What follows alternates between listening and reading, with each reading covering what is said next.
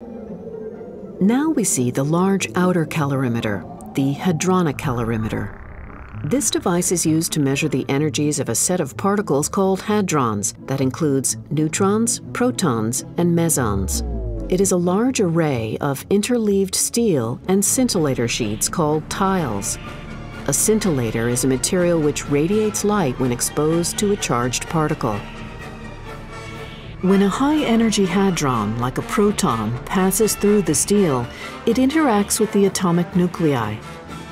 These nuclear reactions lead to the production of more particles, which initiate further interactions, leading to a shower of particles.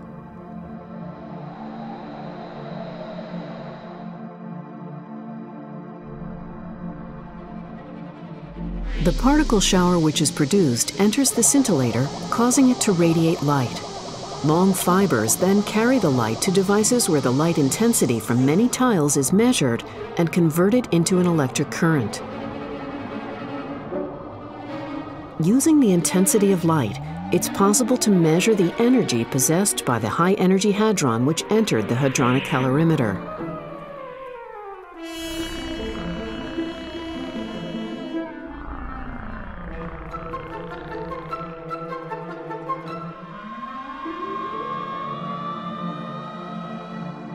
Particles known as muons can penetrate through the calorimeters and reach the outermost part of ATLAS, known as the muon spectrometer.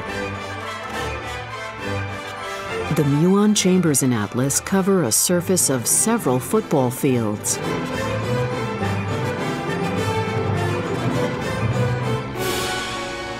One segment of the muon chamber contains many small tubes filled with gas.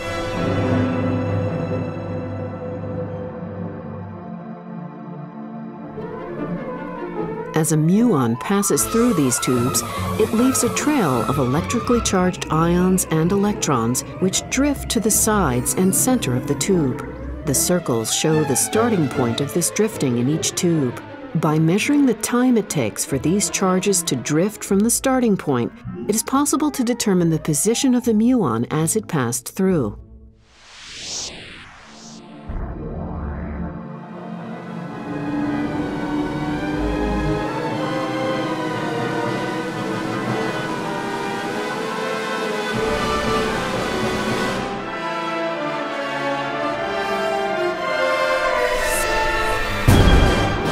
From particle collisions like this, ATLAS scientists can explore the fundamental processes that rule all matter in the current universe and in the very early universe.